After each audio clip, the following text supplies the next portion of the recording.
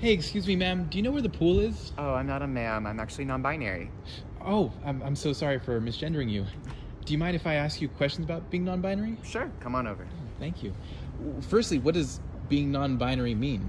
Well, to me, being non-binary means that I don't fit exclusively into being a man or woman. I'm something in between and outside of that box. What are common misconceptions about being non-binary?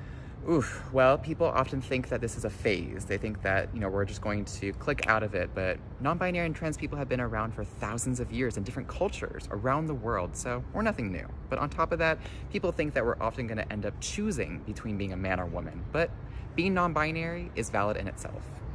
Oh, thank you for sharing that. Of course. Do you know where the pool is, by the way? Oh, yeah, it's that way. Oh, okay. Cool. Thanks. Bye. Bye.